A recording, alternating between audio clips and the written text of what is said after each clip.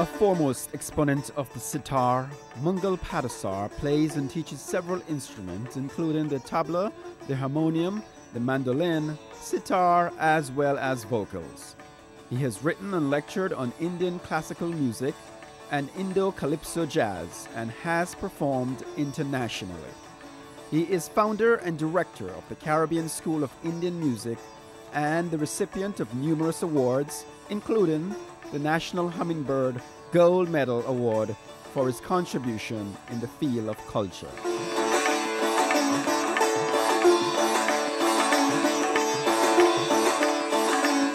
Today on Carib Nation Television, we feature Mungal Patasar and the Pantar Group.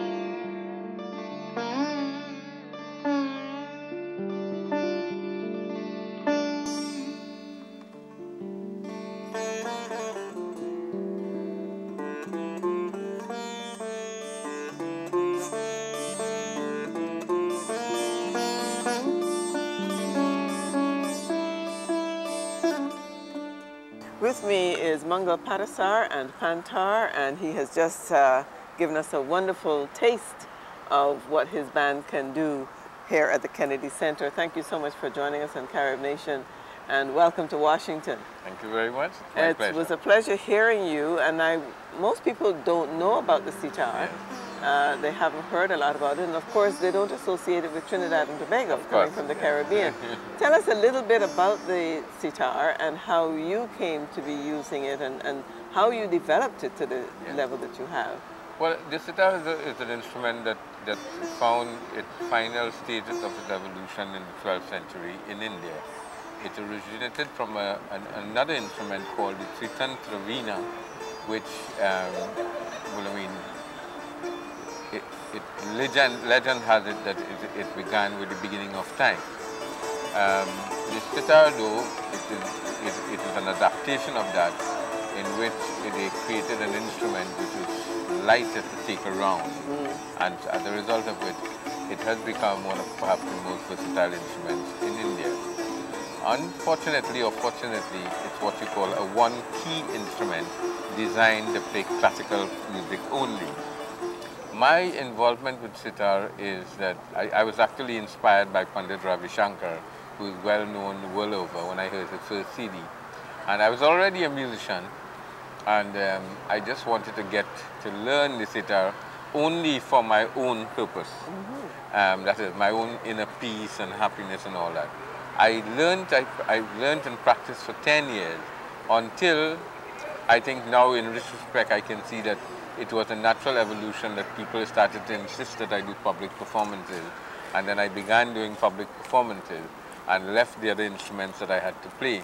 And since I started my public performances, I never had time to get back to the other instrument because it was so much in demand. At least sitar started as my hobby, and it is only, I started professional sitar when I was 40 years old. Wow. Yeah. And your first instrument was the mandolin? Was the mandolin, the accordion, the tabla, keyboard. Those are the instruments that I played. I even had a stint with the guitar. But when I got into sitar, the world ceased to exist. Just grabbed you? Yes.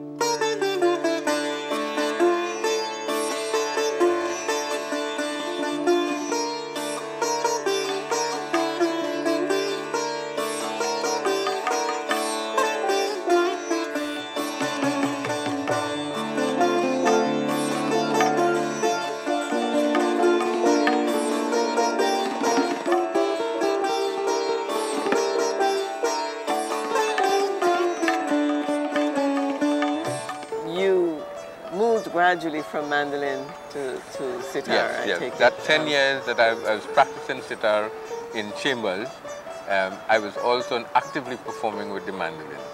Yeah, so the sitar is really a second instrument that I was learning, and I took a perfectionist approach to the instrument. I wanted to be perfect in everything. And that 10 years culminated in my going to India and studying under the masters for 5 years. Yes, I was just going to say that that gift or that interest, obviously, there must have been some hidden talent or some gift waiting there just to be developed, because you excelled in the sitar and won a number of awards, got a scholarship, as you said, to go to India to study. What did that do for you personally? Well, the thing is about the music that I play and my involvement in music was always for my own personal development. It was more like a spiritual exercise for me. And the thing is that when I take up the sitar, I am automatically transported into another world. And I still practice classical very strongly, but because I have to liaise with a public that cannot really take the classical fully, I developed another method, which was diffusion music. And as a result of which, I give to the public small doses of sitar within the context of other instruments, so that if you observe in one of the pieces, the pan was playing a piece and then the sitar would repeat that piece. It was that is to demonstrate to the public, this is how the pan plays it and this is how the sitar plays it.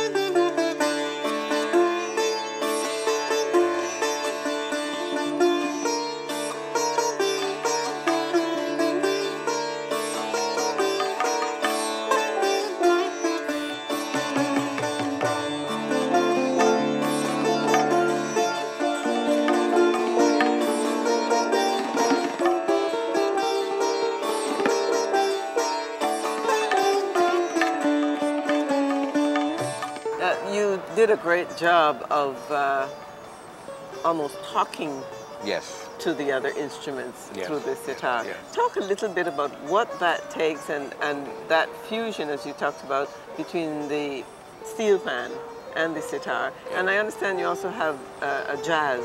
Yes, a jazz ensemble that accompanies my music.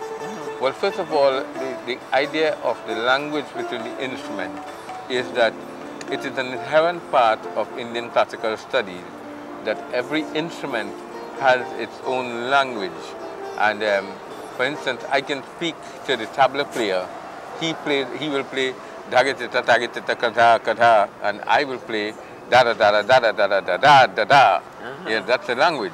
So when that is transported into notes and tones, it becomes the language that we speak about. My panist, Harold Headley, who is also a university person. In other words, he has studied music to the highest level. And he has sort of fallen in tune with what I am doing. And he understands the ragas. The guitarist is studying ragas. They have all studied ragas under my tutelage. I see. As a result of which, you find that even my saxophonist, who's a Rasta, he is studying the ragas in order to be able to communicate. And I'm studying jazz. So it is a fair exchange between both of us. And because I didn't think that they should study what I am doing and I should not study what they're doing. So as a result of which, that fertilization is taking place because we are all taking an interest in studying each other's music. And that expands the music even. Precisely. A new genre has been created. Completely, yes, yeah. yes. What you mentioned about your tutelage, do you go out and try to extend this and hopefully extend its life through teaching younger people? Well, I taught music for over 33 years to young people for free of charge.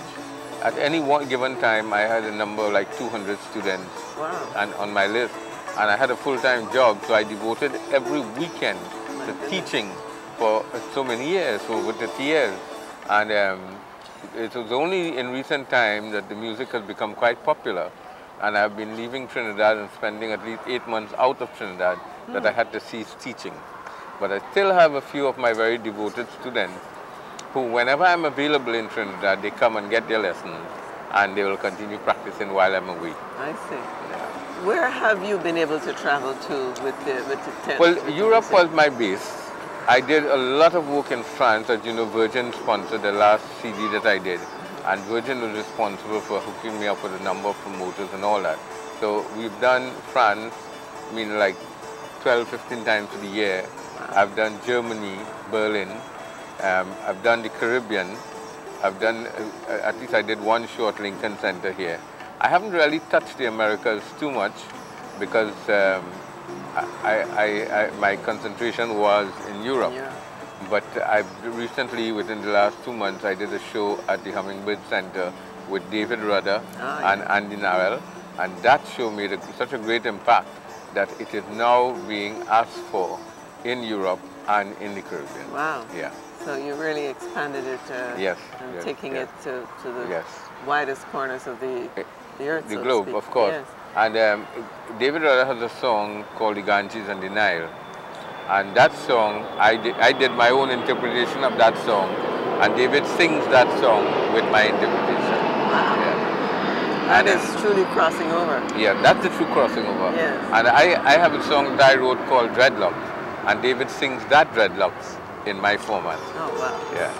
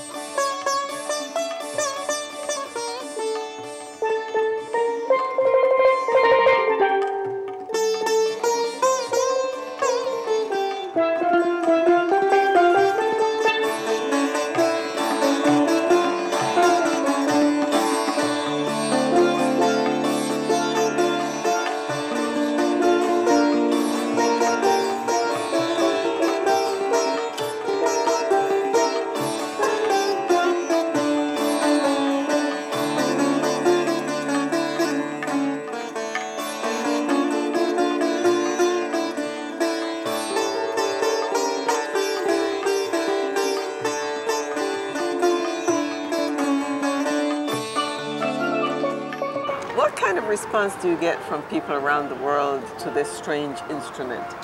Well, I must say that I am extremely happy and fulfilled by what I've received so far. We have never had a performance where the response was not positive. And I thank God for that more than anything else, because I'm always a little bit insecure when I face an audience, because I never can tell what that audience reaction will be. But so far, I am now beginning to build a bit of confidence in that we have never had a failure. Thank God. Yes. I see your son is also playing with you. Yes. Did you decide that this was something you were going to train your son with early, or did he just express an interest? It was a natural evolution. My 3 children, they all just took to music, just like duck takes to water. Yes, it's in the genes. Yes, yes. Because when he was 3 years old, he was already creating rhythms wherever he was. And in fact, at the age of 4, he used to have to sit on my lap to reach the tabla to play. And he had his first concert at the age of 5, wow. where he performed for 20 minutes in one piece. Really? At 5? And they had an audience of over 2,000 people just on the edge of the seat.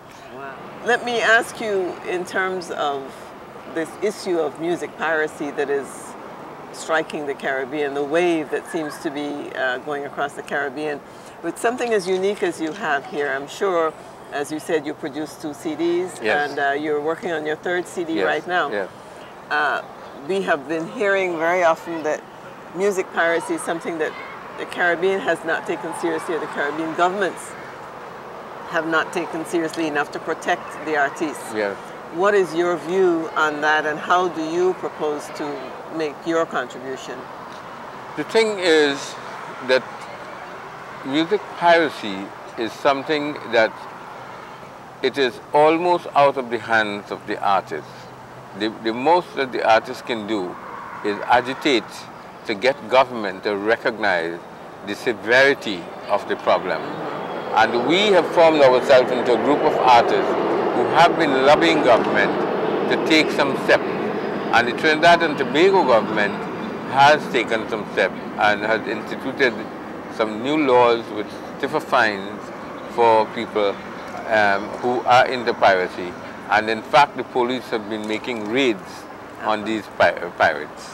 Now, has legislation also made it possible for you to sue pirates? No.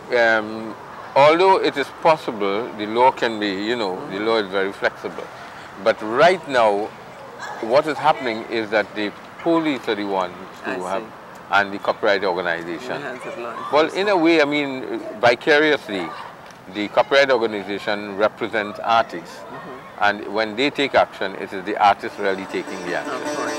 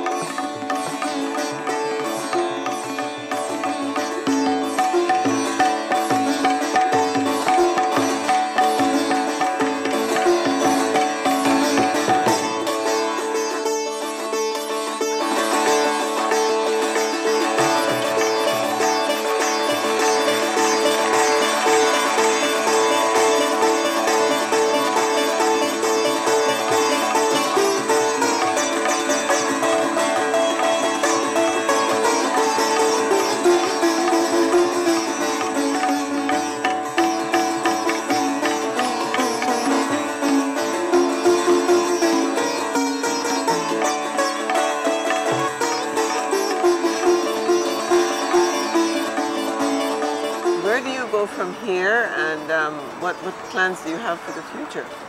Well, the thing is that my son Prashant is now planning on going to London to settle for about 2 years, where he wants to complete his studies in accounts. And that exposure, I also think, that will suit him fine, because there's a beautiful audience and community in England that will support his music. So an obvious part of our life has been, no matter what we study, the music was always a part of our life, just like we eat and we drink and we rest. So the music has always been part of that. So you will find time, he will find place for it. To do that, yeah. He will be performing solo, I take it, or will he? No, I think he will link up with some group or the other. I see. I have some performances carded for London, so he will mix with me there. Then I have some stuff in Germany, and it will be easy for him to join me there. So I think I haven't lost him in the sense that for major performances, you still have access. He will be involved. In fact, last night Dane Gulston was asking him to do something on his CD, and I told Dane, well, he will be in London. And Dane said, Mungal, I need him so badly that I am going to ask him to come from London to the States and do the stuff. Really? So it's opening up, you know. Yes. Yeah. Tell me, for the benefit of people who want to learn the instrument, what would you relate it to? Is it like learning to play a piano, a guitar? What is involved with learning it? Is it simply flexibility with fingers? What is it? The sitar is unique in the sense that many people ask me, if you can play a guitar, you can play the sitar, because those are the closest instruments to it. Seems so. And I always tell them, no.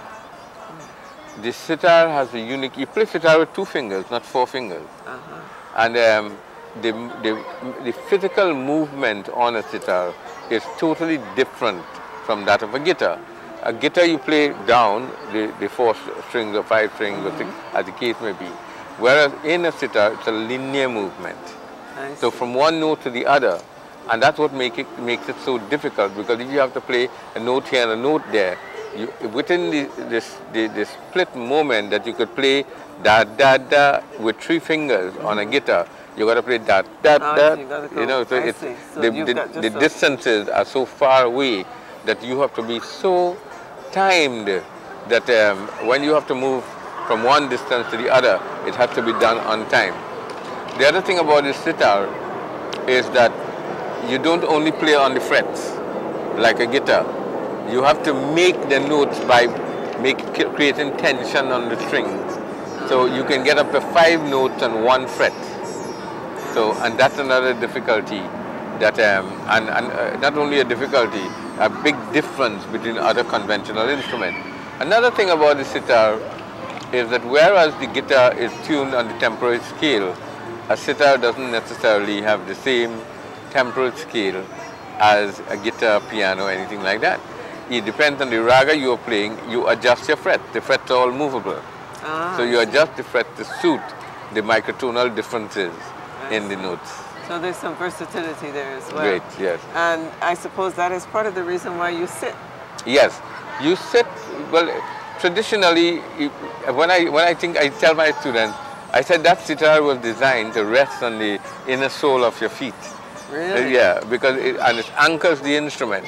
When you sit with the instrument, this hand has to be free. It has to be totally independent from the sitar. Yes, to be able to make those movements. So it has to be anchored there.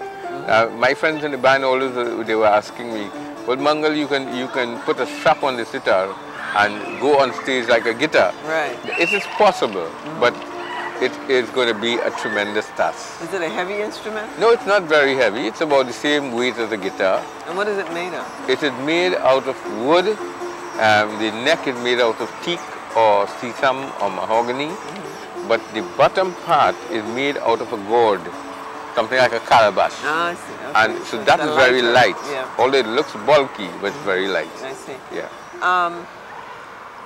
In terms of jazz, I'd like to go back a little bit more. Jazz is a fairly free genre of music.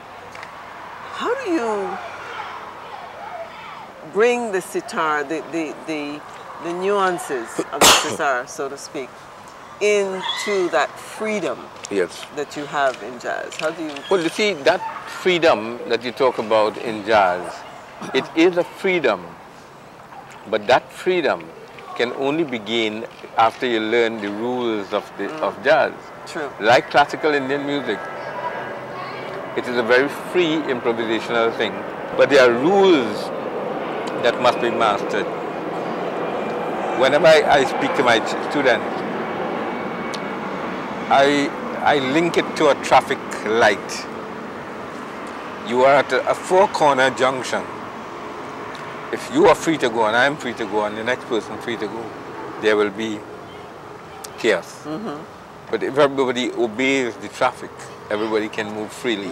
And that's the freedom that music allows you. As a result of which, the sitar can fit into the jazz format. But the mechanical, what you call, the logistics of the instrument does not allow for change of keys. But I have developed a technique where I can change keys. Really? Yes. What I do is silence the other part of the sitar and I play the notes of the different chords. In fact, I practice chord progressions on the sitar. I have also added 2 notes on my sitar that they're not there, that haven't been there. Because when you're playing a raga, you can adjust the fret to suit and fix it. So there are 3 missing notes on the sitar. My sitar is tuned on D. There are no E flat, there are no B flat, there are no E flat on the other things. But what I've done, I've added an E flat fret on my sitar, so that when I have to change keys, I can change it. Yeah. If somebody tells me play in the scale of E flat with a normal sitar, it's almost impossible. But now that I've added that fret, I can play E flat very comfortably. Wow. That's fantastic. But adding each fret you add on the sitar is like learning a new instrument. Really? Yeah. Because it's not the same thing. It just changes everything. Yeah. So that's it. Well, this has been a great experience talking with you, and I'm sure our audience have learned a great deal, having seen a taste. And I understand you have a larger band, a 9-person band. Yes, it's a 9-person band. It's a full jazz ensemble. And what we did today was play more or less like a chamber group, creating music to suit the 4 of us. Yeah. But really and truly, I mean, my signature tune is a song called Dreadlock. I couldn't play it because it's in reggae. I need a bass guitar, I need a drum set, that sort of thing. So I couldn't play that tonight because reggae does not allow for this kind of playing. So what I did is I sort of used the techniques of Indian classical music, but still was able to play some stuff with the idiom of Calypso and whatever have you. So, but that's mainly melodic. Yes, yes. Well, it's been a pleasure talking with you. Thank you so much, and good luck with your new CD and on your travels. Pleasure is mine, and thank you very much. Thank you.